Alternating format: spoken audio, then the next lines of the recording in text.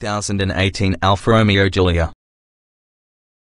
2018 Alfa Romeo Giulia Review.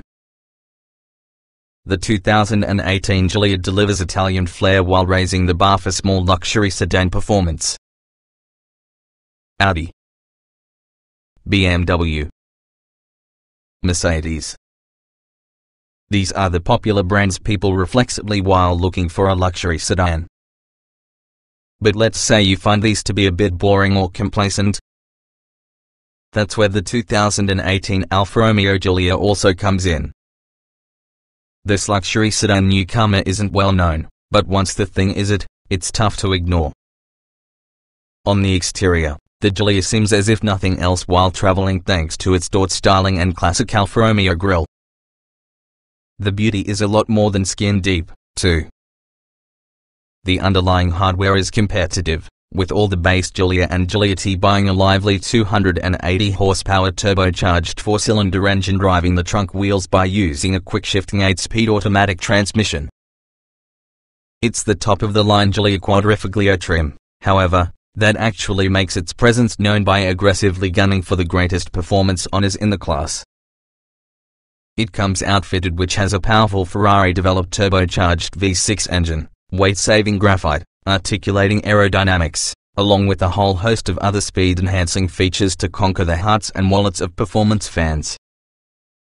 That said, the Giulia has its own work removed for it. Alfa's dealer network is small, plus the jury is out about the model's reliability. But if you are looking for a small luxury sedan which brings some passion for the segment, the Giulia might be your car. What's new? For 2018, Alfa has revised some from the Giulia's options packages and created some additional trim-level names. Apple CarPlay and Android Auto connectivity has become available in 2010. The turbo 2.0-litre engine inside the Giulia and T models packs some punch, however the model we'd recommend getting could be the top-shelf quadrifoglio considering that the Giulia prioritizes performance a lot.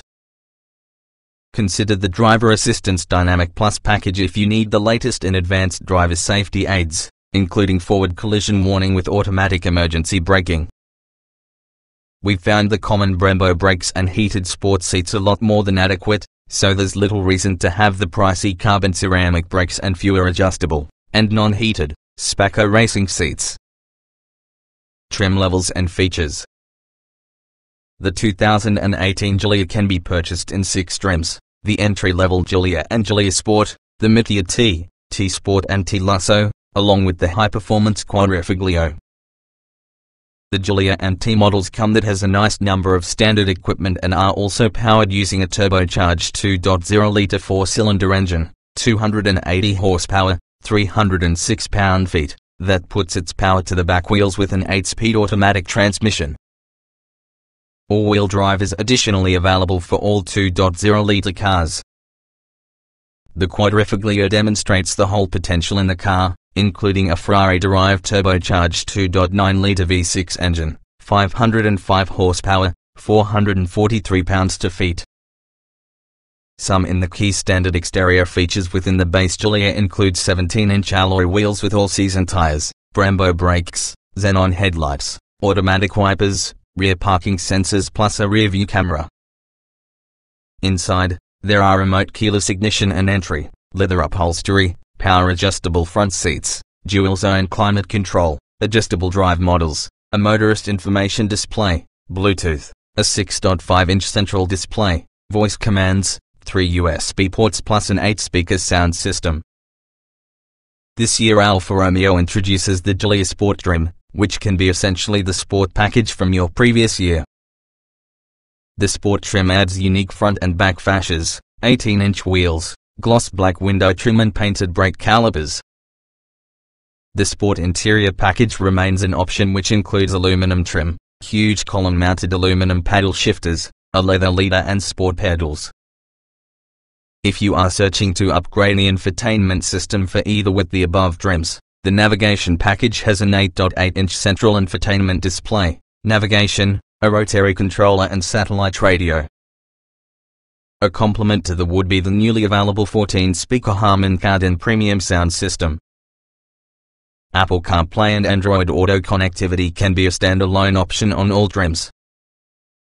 A cold weather package is specific for the Giulia and Giulia Sport models, and adds heated seats, a heated tire and heated washer nozzles. There are 2 degrees of active driving assist packages. The driver assistance static package incorporates front parking sensors, blind spot monitoring, rear cross-traffic alert and auto-dimming exterior mirrors.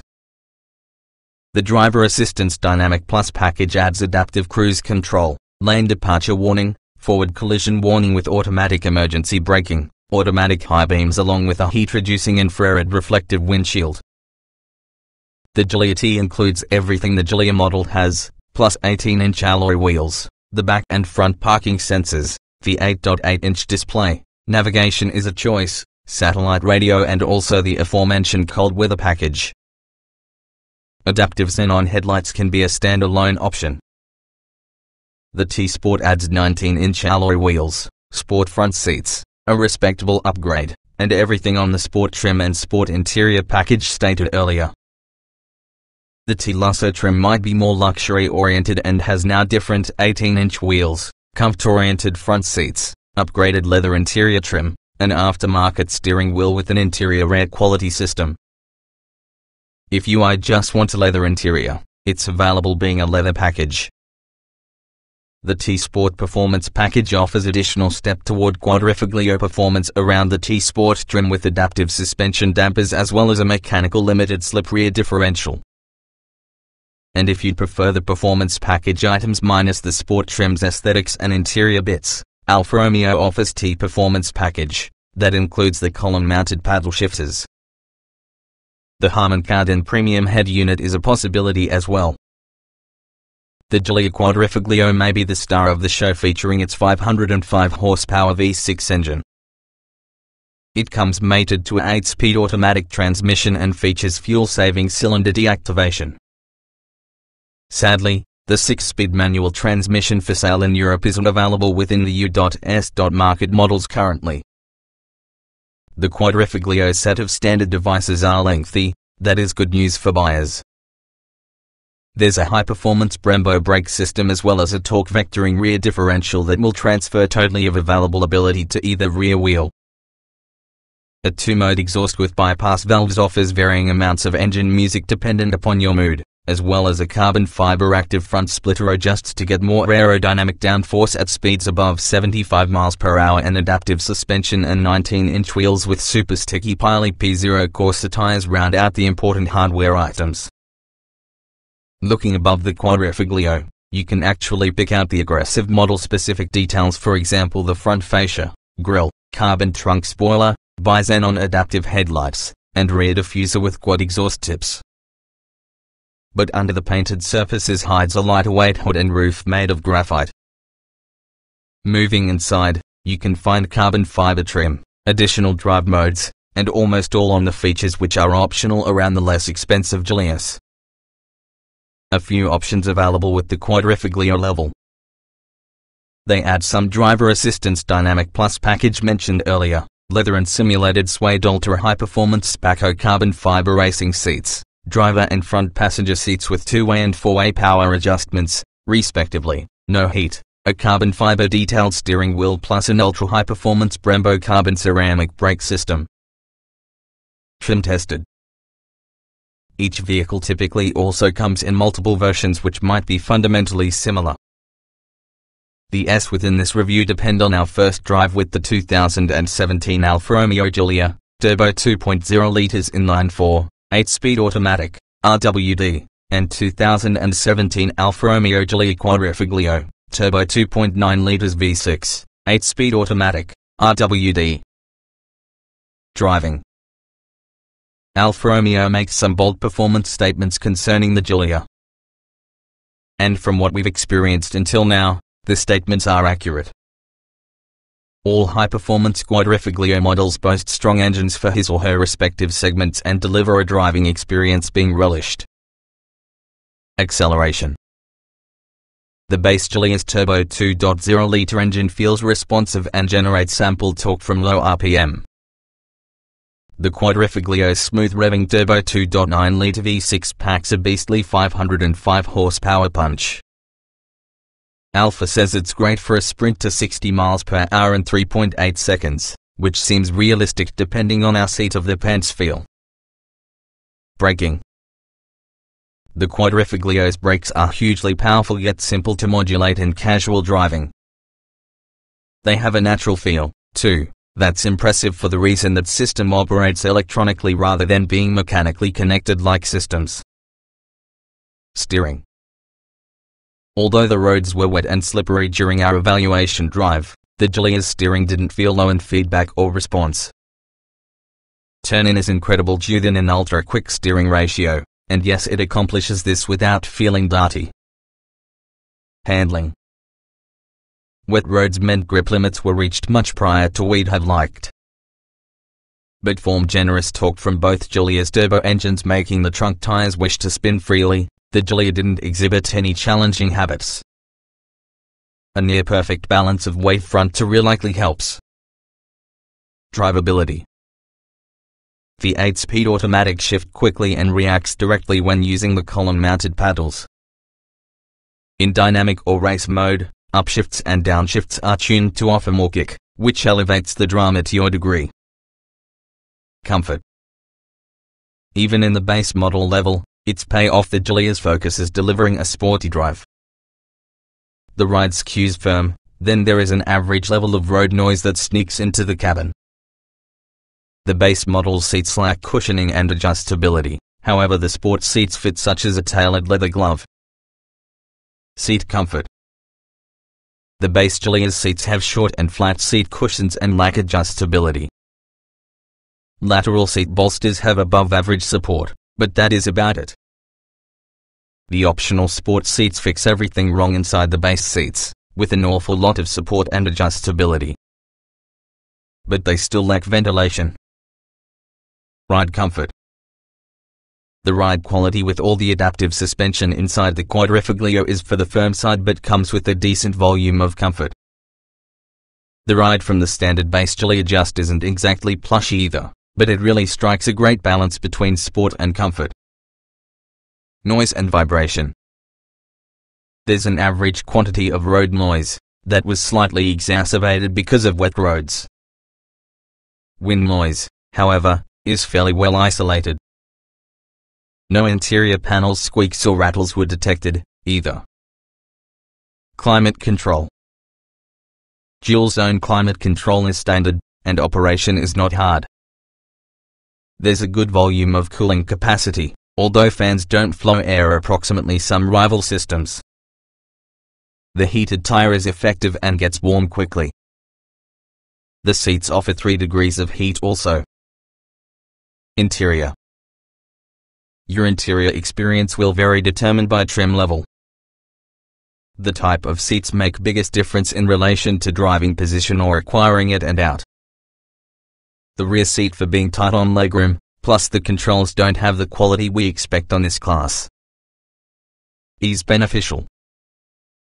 The rotary dial infotainment strategy is simple and comparable to others inside market, even if it doesn't have a touchpad surface similar to an Audi or BMW. All other controls are nicely the fingertips, and also the column shift paddles are just magnificent. Getting into, getting out. The front doors open wide, as well as the seats are an accessible height. You'll most likely turn out sitting around the aggressive outer lateral thigh bolster first, regardless how you enter the auto. Rear entry is a lot more challenging caused by tighter leg space and also a sloping roof line. Driving position. In the bottom Giulia, the base seat cushion is short and flat and will not offer much tilt. The available sports seats, however, offer more cushioning, plenty of support and additional adjustability. A manual tilt and telescoping steering column is standard. Roominess. Lots of space in the beginning, but the spine seat is often a bit cozy. The footroom underneath the top seats is tight, along with the center drive tunnel is wide, which utilizes a lot on the middle seat's lower real estate investment. It'd become a squeeze for 3 adults, even when headroom doesn't seem to get an issue. Visibility. Visibility out front is a great one, while using nose in the Giulia falling away quick on an open view with the road. Side view mirrors at the leading roof pillar intersections produce the typical blind spots. Rear headrests are short and unobtrusive, and the corner roof pillars are thick. Quality. The air vents, gear selector and rotary infotainment controls feel and look less substantial than these of class competitors. The nav screen integration is actually sleek, and high trim leather-wrapped surfaces, carbon trim and carbon leader all look of very good quality and price appropriate. Utility. Utility isn't a strong suit with the Giulia, using the exception from the base and T-trim split folding rear seats and easy access child car seat anchors, all trims. Small item storage inside the cabin has limitations, and trunk space is unimpressive. Small item storage. As in other European sports sedans, there isn't any lot of small item storage options.